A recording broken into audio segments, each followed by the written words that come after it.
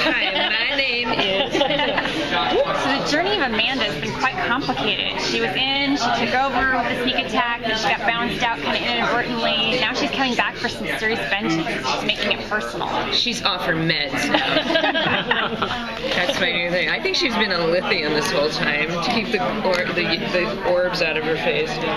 Well, I think we were most surprised to learn that she kind of was in love last season, and it wasn't obvious to everybody until it came out. And we're like, oh, she's had this grand affair going on under her nose.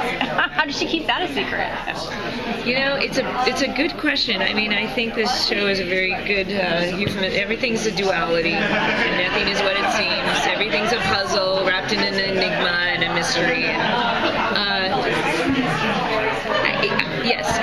I think this season 3 we're going to see a much, if you can say it, a much less sympathetic Amanda. Last season we really did kind of peel back the layers and show that she really was a human. Whether or not some audience members may have liked that, maybe may have not, but at least we saw some empathy when it came, and maybe some real feelings and attachment to Alex and the past relationship with Nikita, which ultimately was the one that was probably the closest mother-daughter relationship she ever had, and probably the closest thing to love she ever had, and even some real true feelings when it came to Percy. But a lot of it wasn't exactly what the people assumed, in my opinion. But that being said, I hope we don't ignore all of the things that we explored in season 2 and season 3, and the fact that she's going to, you can see that at the end of season 2, Nikita's going to a much more positive, probably positive, healthier place, and Amanda is going to a deeper, darker place, and ultimately has revenge on her mind. I'm sure she's going to be obsessively one-minded about getting Nikita and trying to get the vision back. Though I'm not sure why she would want to, but does she feel sort of betrayed by Nikita? Betrayal is the word that defines Amanda right now, because I think it started, of course, with Percy in season 1. I don't forget, Percy stayed alive, in my opinion, because Amanda kept him alive. He was captured and he was going down, but he was kept alive because Amanda kept him alive. Because I think she ultimately always saw them as this power couple that could take on the world, whereas Percy became so, his psychotic ego took him to such a different level that he left her behind. So when he went off to with his master plan that didn't include her, and she was forced to capture him and then keep him in the silo, and she keeps talking about killing him. Well, she doesn't want to kill him. She never wanted to kill him. In fact, she says, why did you, basically, you screwed it up. So, you screwed it all up. You screwed our future together, and we were a power couple, but he's become so dismissive of her and he truly does betray her, that she's forced to kill him, and and that's why it was almost very touching when she's about to eject him and put him into this coma, that it took so long, and it's just that, and she had tears, and she was breaking down because of Percy's betrayal. And then of course, then you find out that Nikita ultimately betrayed her, and they had a true closest thing to a mother-daughter relationship that she ever had.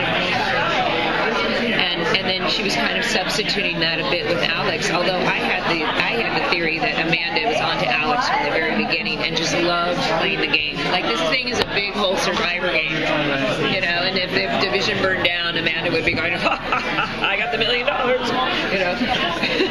So, but going back to the Ari thing, I'm questioning. I approached it as if it was a real relationship with love and affection, but now I'm not so sure, because at the end it's almost like you screwed up too, buddy. Wait, maybe, who knows? We'll see. I would like to see what happens with that relationship, because who else does she have? The whole world's after her, right? Do you think she's actually capable of love? In her own messed up, I think human beings, she's still a human being, so it's, of course. Because she seems to view it and utilize it like it's a tool. Like love is something, it's just a way to get what you want, and it's not a real emotion for her time. It's something that's always been a little bit challenging on the show, because the very first meeting before we went into the first season, like I had with Craig and the writers, Craig specifically said, honestly, I don't know what to tell you yet, because we're going to keep her a mystery, we're going to keep her enigmatic. We haven't made any decisions, because as soon as I do, then I got to do it, and I don't know what to do yet. So the first season was very much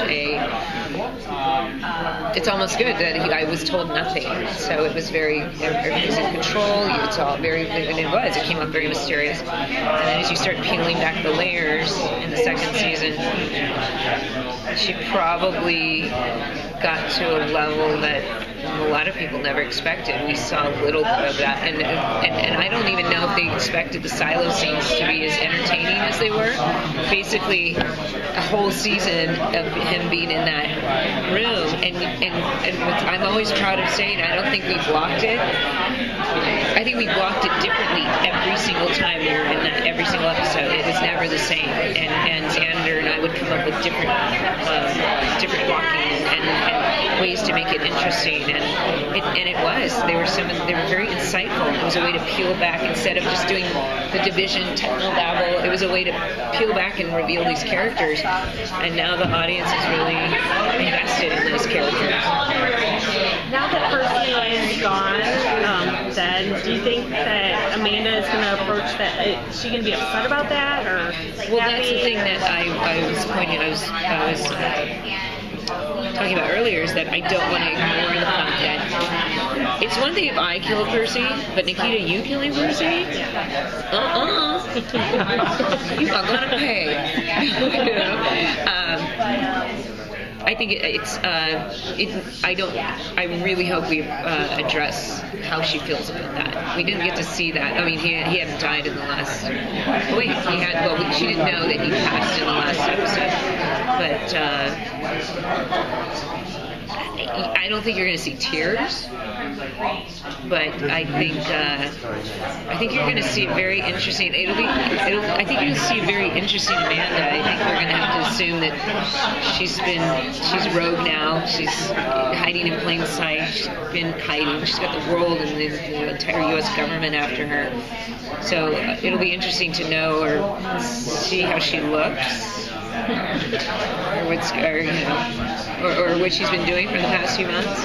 I still don't know yet. So, what do you envision? Are you ready to wear a lot of wigs? That's what I was thinking. I was thinking like she becomes that, master of disguise. Wouldn't that be cool? Wouldn't that be cool? If it's like the opening of Mission Impossible, and it's like one guy, and then she goes, dun dun dun dun dun. It's almost like a role. I didn't write these things down. Trust me, because like I said, the writers are so fantastic, but if you throw some ideas out to them, they embrace it, and that's what's great about television is it's not a film that you write and rewrite and shoot for 3 months and you're done. It's the longevity of a show, the potential for a show to go 3, 4, 5, 6, 7, 8 years, and they have to come up with things that are and sometimes the 4th season is the best season. It depends on, and it's all the writers. It's a writer's medium, and just so they're very open to our suggestions and the collaboration. The scenes between Percy and I talking about I know you thought this was a relationship, and then the way he spoke to me, that came out of a conversation that Xander and I were having, and the writer overheard us discussing, and then we got into a big discussion about their past and what we thought. So he ended up putting it in 5 months later, and there it is. So it's these writers, they really need to be inspired, and it's really great when we can give them that, because they have so much to do with the technical story and about getting through, but when it comes to these little nuances, and it's my job to inspire them and to do something that they've never seen. I'm always trying to inject humor, but not for ha-ha's sake, but, like checking her hair while she's dying or doing, whatever, something Amanda would do. Do you think she had a contingency plan someplace she could like take to ground when these things kind of fell apart for her?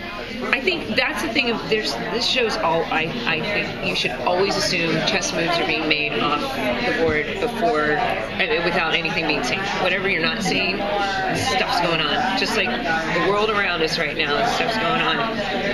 And contingency plans, absolutely.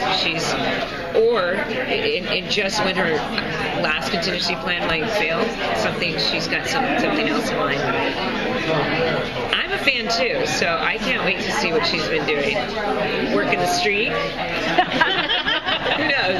Are you going to be in every episode? I will not be in every episode. No. It's I think correctly so and creatively they really want to. It's difficult to focus on one bad guy for an entire season, and I think they're going to explore other bad guys that are in the world because there's a lot of monsters out there apparently. Will she be hooking up though with some sort of bad guy network? Pardon? Will she be kind of hooking up with the bad guy network? Maybe The bad guy network? trying to get her revenge by hiring other people or teaming up. It'll be interesting to see if she can recruit her own crew. So the Wicked Witch of the West, of the East. I'll get you, my pretty. I mean, yeah, she's right. She could have her little flock of flying monkeys.